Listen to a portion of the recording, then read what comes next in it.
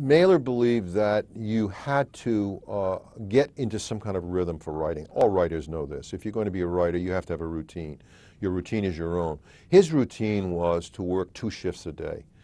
He would start around 10 o'clock in the morning after he played solitaire to, as he said, he played solitaire to comb his mind, to open it up and get all the wrinkles out of it, and then he would go to work with his mind kind of empty of ideas.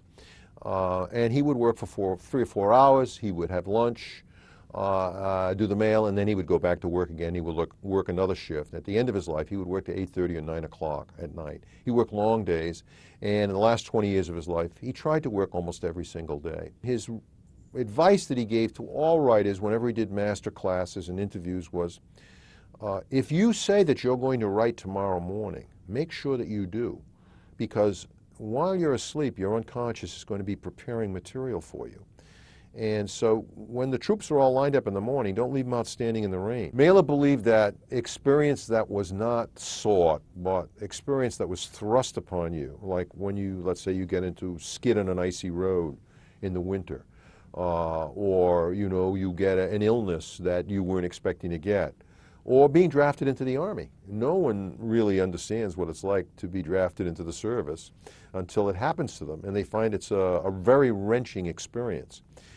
The U.S. Army was the only job, with one exception, that Norman Mailer had for his entire life. He was in the Army for 26 months, and for the rest of his life, he was an independent writer. He had about 6 months when he was a director, a movie director, but that was small. The Army was, he said, the best experience of his life and the worst. He was a terrible soldier. He was a brave soldier. He was, got into a reconnaissance unit and got into some skirmishes and so forth. Nothing very heavy in the Philippines, but he had bad eyesight. He was not physically very strong, but he did his patrols and had quite a career. And when he came out of the Army, he had voluminous notes and about 400, 500 letters to his first wife, which he used as the basis for his first novel, The Naked and the Dead. All of Mailer's works really take place in the last 50 years of the 20th century. And the Cold War was the overhang, the cloud over everything in all of its manifestations. Cuba, technology, the arms race, American democracy. It was always America trying to break free, trying to deal with the Cold War. Mailer's best friends as writers were that crew that came out of World War II.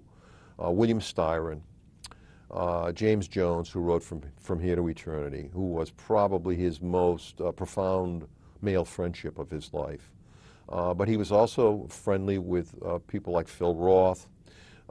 Kurt Vonnegut was a very good friend of his. Joseph Heller was friendly with him.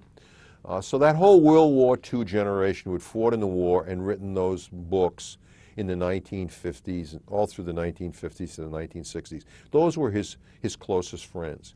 He had later on fights with all of them. He split with Styron. He split with Jones. He had spats with Philip Roth. He broke away from all of them.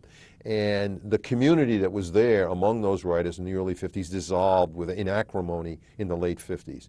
And from that time on, Mailer was extremely competitive with all the other writers. He wrote a series of essays about his contemporaries. He did it twice. And they were very insightful, but also very, very, very filled with kind of personal invective.